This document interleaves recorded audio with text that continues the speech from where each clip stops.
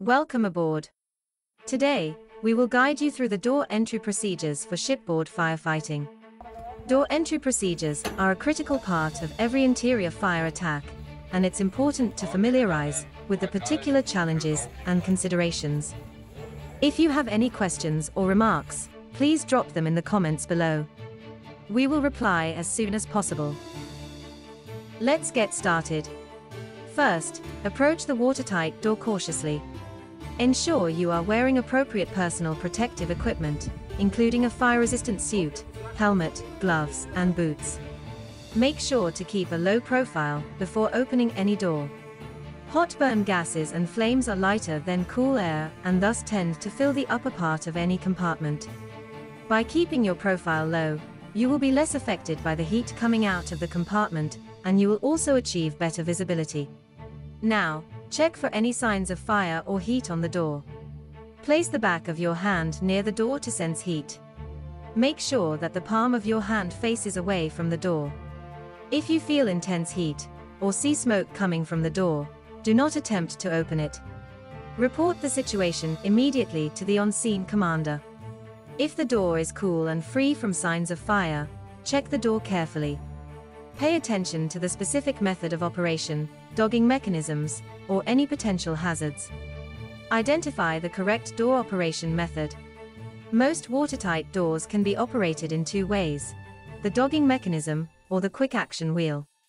So-called dogs are locking devices fitted around the door. To open the door, you must unlock all dogs. When you start unlocking the dogs, make sure to control the door with your own body weight to prevent it from slamming open in an uncontrolled way due to the air pressure inside the compartment. Quick action wheels or levers enable you to operate all dogs at the same time by turning the wheel or lever to their open position. Here, too, you must make sure to control the door before unlocking to prevent uncontrolled slamming. Next, slowly open the door while being mindful of your surroundings. Communicate your actions to the on-scene commander using clear and concise voice commands. If the door is heavy or difficult to open, remember that ship movement or firefighting activities may affect its operation. Adjust your approach and adapt to the situation, always prioritizing your safety and the safety of others.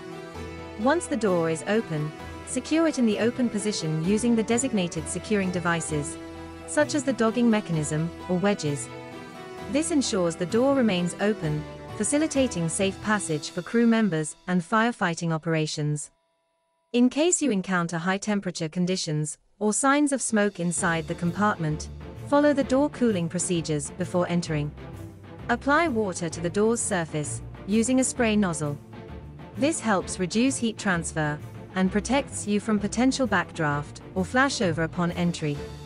After opening the door, follow gas cooling procedures.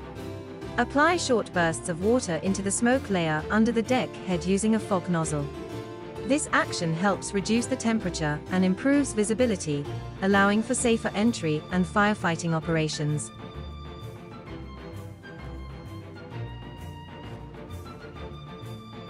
Never use a straight stream for gas cooling. When the stream penetrates the smoke layer and hits the superheated deck head, it will vaporize suddenly and push the hot gases down on the firefighters. Make sure to always use a spray or fog stream for gas cooling.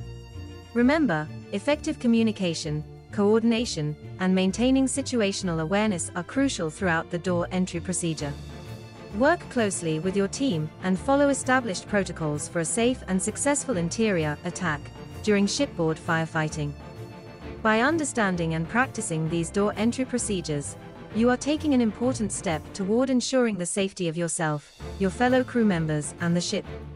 Stay prepared, stay vigilant, and always prioritize safety.